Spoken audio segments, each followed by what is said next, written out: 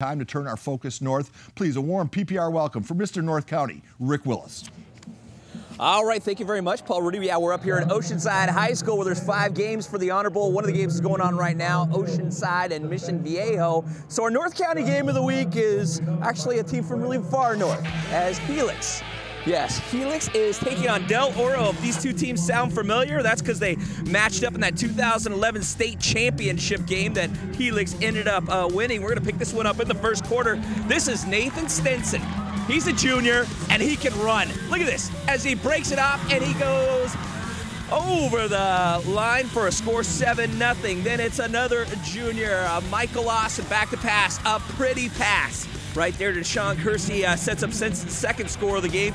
You like defense? We've got some defense for you. Scotty Young stripping the Golden Eagles, and Zeke Noah recovers, scoop and score, 21-0. Third quarter now. Austin calls his own number. Check out the spin. Yeah, this is like Adrian Peterson good, as he would go 59 yards for the score, 27-0. You like defense? How about some more defense? Remember that kid Noah? How many times do kids have 1 touchdown on defense? How about 2 for Zeke? Big Z going all the way as he picks him off, goes in for the score.